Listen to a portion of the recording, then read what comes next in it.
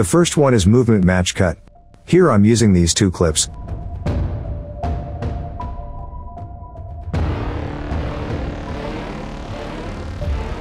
And as you can see, both clip movements are almost similar, so you can use any footage with the same movement.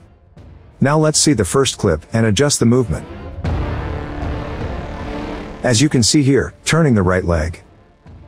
Now place the second clip on top of this clip.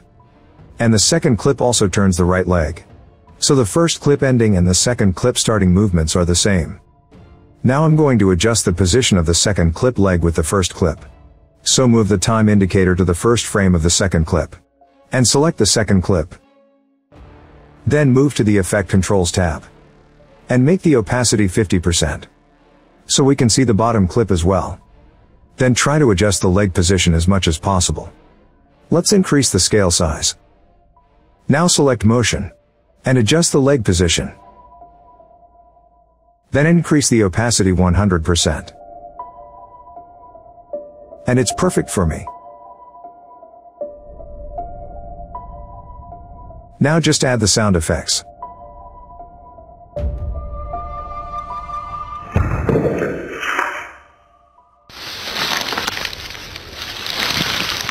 So that's it for the movement match cut.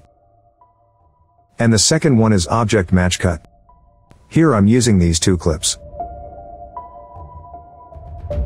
But you can use any clips with the same object. For my case, I'm going to adjust the eyes in these clips.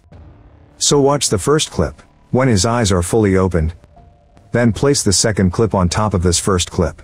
Then move to the Effect Controls tab. And increase the scale size a little bit. Decrease the opacity to 50%. Then select Motion. And adjust eyes position as much as possible. Then bringing back the opacity 100%. And it's perfect for me. Now I'm going to add a transition to the second clip. So move to the Effects tab. And search for Gradient Wipe Effect. You'll get it under the transition bin. Then apply it to the second clip. Going back to the Effect Controls tab.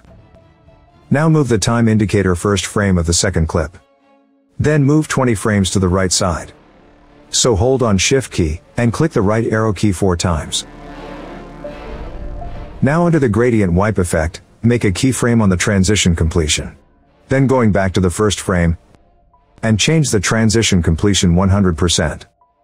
Then make the transition softness 50%. Now the animation will be like that. Also, if you want to make the transition longer, then just drag the last keyframe to the right.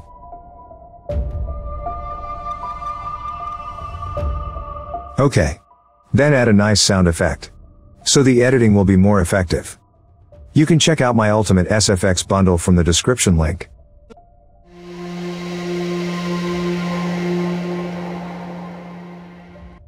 So that's it for the object or graphic match cut. And the last one is sound match cut. Here I'm using these two clips, the helicopter and the ceiling fan. So you can use any clips with similar sounds. Then just drag the second clip top of the first clip. And here I'm using the default cross dissolve effect. So the animation will be like that. Now I'm going to add the helicopter sound effects under the clips.